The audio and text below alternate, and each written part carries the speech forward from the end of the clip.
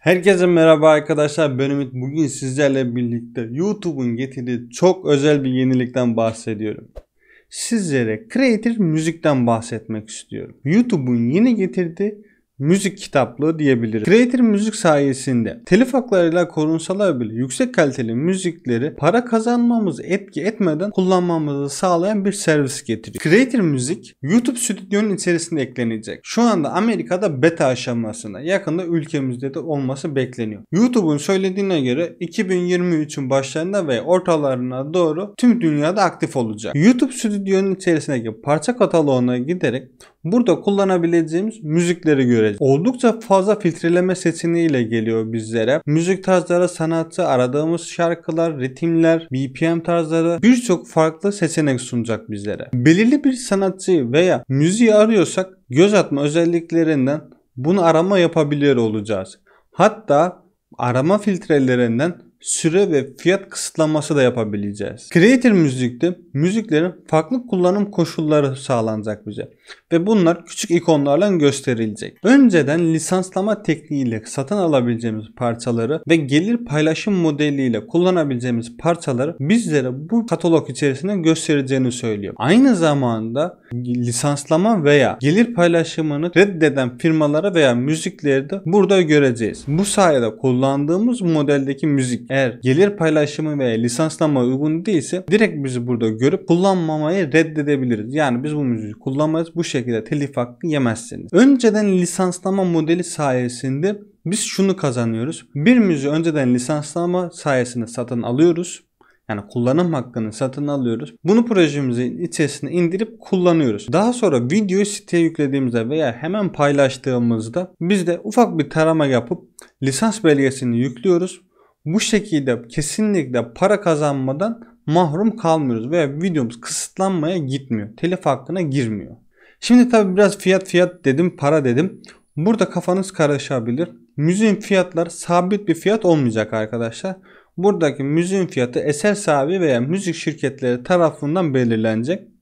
Yurt dışında dolar bazında olacak. Atıyorum Almanya'da euro bazında, Türkiye'de de TL bazında olacaktır ama bence bizimkiler de dolar bazı kullanırlar. Bence tabi. Ancak burada fiyatlar değişken olacak. Fiyatlar değişken olduğu gibi de kullanım koşullarına göre fiyatlar da değişken olacak. Ama mesela diyelim önceden bir lisans aldınız, müziğe bir lisans aldınız. Siz projenizi bugün değil de atıyorum 2 ay sonra yayınladınız. Bugün 10 TL'ye aldığınız lisans sizin yayınlayacağınız gün 100 TL olduysa bu sizi kesinlikle ilgilendirmiyor. Yani sizin lisansı aldığınız gün baz alınır. Ama işte yayınladığınız tarihte fiyatın artması sizin sonradan bir ödeme yapmanızı gerektirmeyecek. Burada piyasadaki dinamikleri yakalamak istiyor YouTube ve fiyatlandırmada şöyle seçenekler sunuyor bizlere. Bildiğiniz gibi Artlist gibi uygulamalar müziği alırsınız ve istediğiniz gibi kullanırsınız. Bazı platformlar abone sayınıza göre müzik atıyorum 5000 aboneniz varsa aynı müziği $1'dan alırsınız. 100.000 aboneniz varsa $10'dan alırsınız. Yani kitlenizin büyüklüğüne göre. YouTube'da piyasayı araştırmış olacak ki aynı standartları kendi içerisinde belirlemeye çalışıyor. Burada fiyat hakkında şöyle bize bilgi veriyor. Bazı içerikler sabit fiyatlı olabilecek. Bazıları süre bazlı, yani 10 saniyesine farklı para vereceğiz, 20 saniyesine farklı para vereceğiz. Bazıları da kanalın boyutuna göre fiyatlandırılacaklar. 10.000 abonelik farklı ödeyecek, 100.000 abonelik farklı, milyonluk kanal farklı ödeyecek. Yani burada da küçük kanallara belki biraz daha torpil geçilmiş olabilir. Asıl bizi ilgilendiren kısım bence şu: gelir paylaşımı olabilen müzikler. Yani biz reklam gelirimize bakın. Burada özellikle söylüyorum. Süper teşekkür, süper chat, abonelikler, işte farklı teşekkür metotları, stickerlar. Bunlardan gelirleriniz muaftır. Sadece o videonun reklam geliri, AdSense gelirinden gelir paylaşımı yapılacak.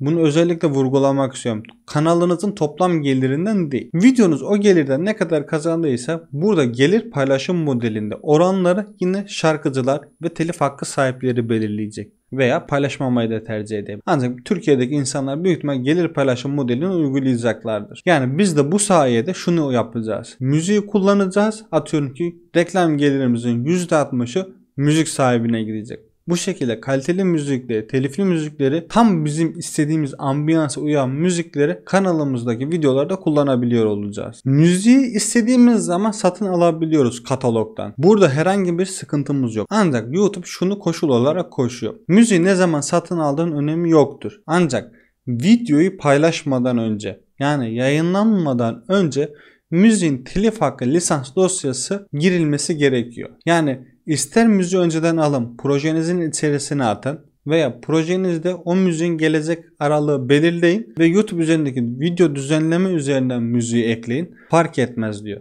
Ancak diyor yayınlanmadan önce sertifika diyor mutlaka ve mutlaka yüklenmek zorunda. Yoksa direkt telif hakkı sahiplerine telif ihtarı, aynı zamanda sizin kanalınıza da telif ihbarı olarak girilecek. Burada tamamen kendi yönetmelik, yani şu anki eski yönetmelik tabi olacak. O yüzden mutlaka bu özellik ülkemize geldiğinde siz de satın alır almaz videonuzu yüklediğinizde kontrol aşamasındayken lisans dosyanızı yükleyin. Zaten lisans dosyasını yüklediğimizde bize bir onay simgesi gösterecek ve kontrollerden devam edebiliyor olacağız. Gelelim işin diğer tarafına. Creator Müzik diğer müzik platformları gibi tam olarak değil. Burada kullanacağımız tüm müzikler sadece ve sadece YouTube'da geçerli. Mesela Artlist'ten bir müzik alıyorduk ve 5-6 platformda, sosyal medyanın neredeyse hepsinde kullanabiliyorduk. Ancak burada sadece ve sadece YouTube'da geçerlidir. Bence en büyük handikapı, burada YouTube'un bence değişecektir bunu, ama en büyük handikap aldığımız müziği sadece bir videoda kullanabiliyor olmamız.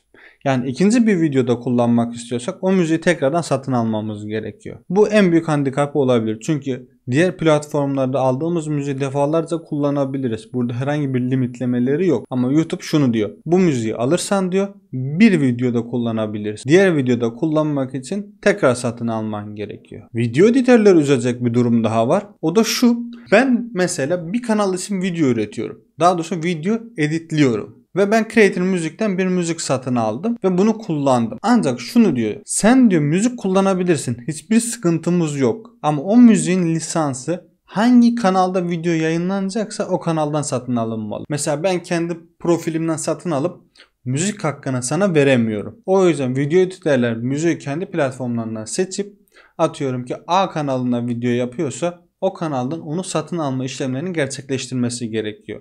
Aksi takdirde yine eski telif hakkı kuralları geçerli olacak. Ya bildiğiniz gibi zaten burada müziğin sahibi biz olmuyoruz. Yani kesinlikle paylaşma, yayınlama, tamam paylaşabiliyoruz YouTube içerisinde ama tekrardan satma gibi haklar bize tanınmıyor. Yani komple müziği satın almıyoruz. Sadece kullanım hakkını alıyoruz. Onu da bir video için alıyoruz zaten.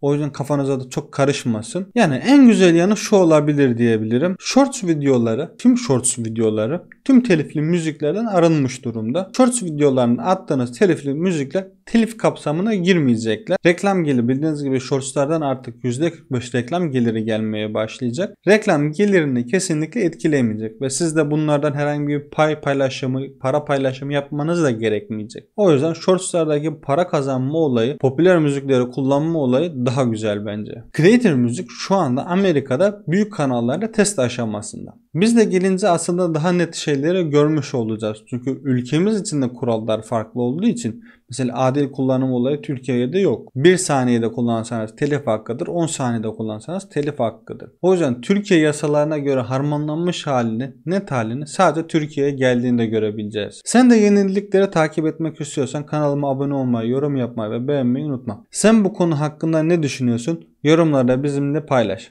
Bir dahaki videoda görüşürüz.